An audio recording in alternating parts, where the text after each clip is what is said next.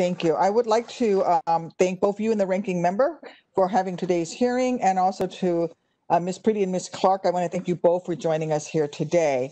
My first question has to do with the measuring of success for the Endangered Species Act. My Republican colleagues often point out that only 39 species have ever been delisted from the Endangered Species Act after experiencing a population recovery. However, a different measure for the Endangered Species Act in terms of how few species that have been listed have gone extinct. Ms. Clark, can you elaborate why this second measure, where you look at how few of these species have been listed, have actually gone extinct, is a better picture of success for the Endangered Species Act? Thank you. Certainly. Thank you, Senator. The Endangered Species Act is a law of last resort. The species come onto the Endangered Species Act and are protected by that statute only after states and state and other local authorities and protections have failed. So oftentimes, by the time a species is listed and protected by the federal government, it's in pretty dire shape and bumping up against extinction.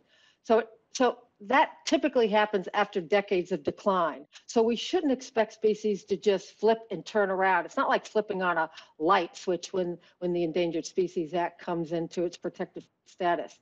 What is remarkable about the number of species on the list is how many of them have continued to sustain, knowing that we got to them almost too late.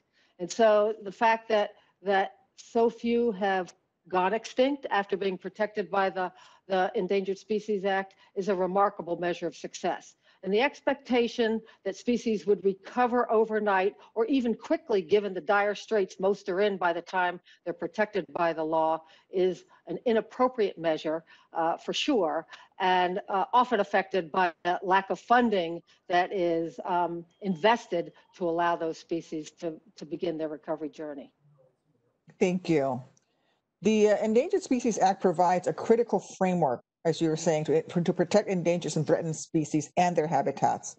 And a study in 2018, I understand, found that 1/4 of listed endangered species lack final recovery plans. Of species that do have plans, half of them took more than 5 years to finalize after a species was listed, and half of all recovery plans are now more than 20 years old. In order to ensure that the Endangered Species Act can provide meaningful protection to endangered and threatened species, it needs secure and sufficient funding to make sure that these plans can be completed, updated, and kept relevant, and that the work of saving these species can be completed. Can each member of the panel briefly speak to the role funding plays in conserving these species? And I'd like to turn over the remainder of my time to the panelists to answer this question. Thank you. Thank you so very much, Senator. I appreciate it. Thank you.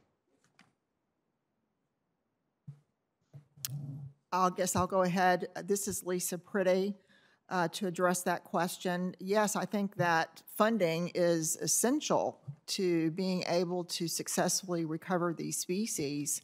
But again, I feel that in many cases, it has been the states to show on their shoulders to fund the efforts that are made for these species recovery, and often the federal funding just isn't there to provide all the resources that are needed for each individual species.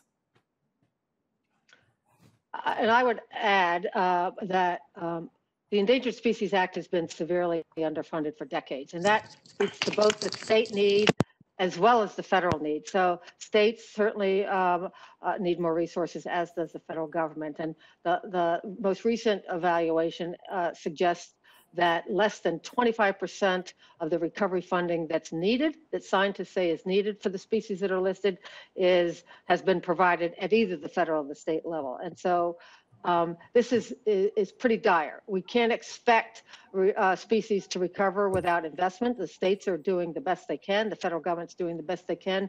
But this is really basically an issue about investment and whether or not we're going to address this national commitment that, frankly, is a rounding error of the budget that is deployed for a big part of the government.